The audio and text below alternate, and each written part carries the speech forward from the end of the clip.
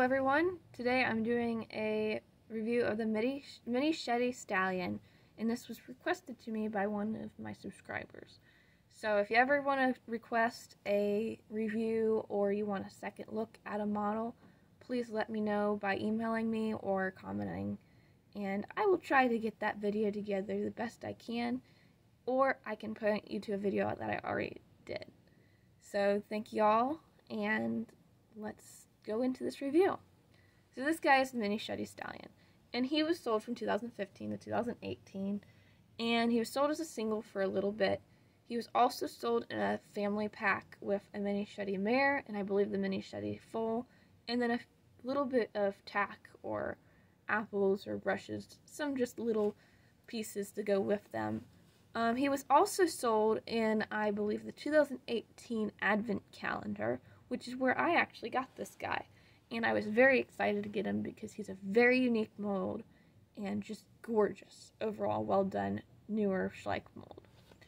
So he is in a rearing pose with both his front legs at an even angle up, and he's resting back on his tail with his back legs, like making him rear up in the air.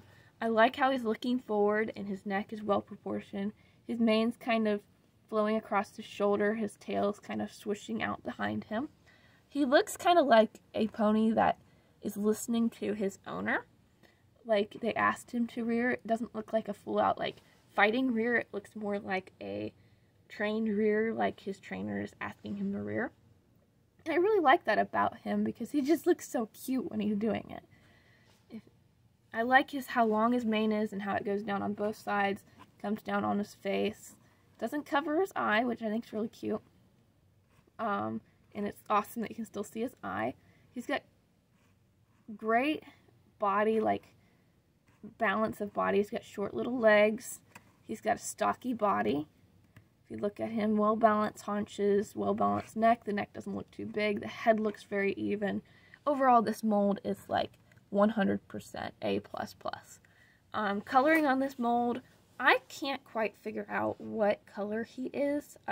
What I believe it is a buckskin, but he's kind of a darker buckskin and has a little bit of red in it. So if you think he's a different color than a buckskin, please comment below and let me know.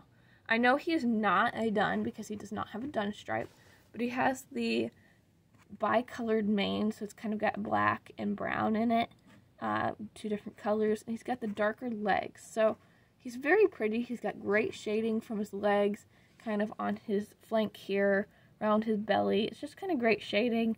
Nose is dark. Eyes don't have much shading, but they do still look good across his body. It doesn't look awkward. And overall, I think he is a very gorgeous mold. I strongly recommend getting him. I know he's hard to find, but I can see the reason for why he's hard to find. He's something that, if you like small ponies or just like ponies, that he should be in your collection because he's a very unique pose, very well done, and actually a very unique color. Thank you all for watching. Please like, comment, and subscribe below, and comment some recommendations of horses you want to see me review. I'm going into my next semester of college, but I will try my very best to get them together. Thank you all for watching. I'll see you later. Bye.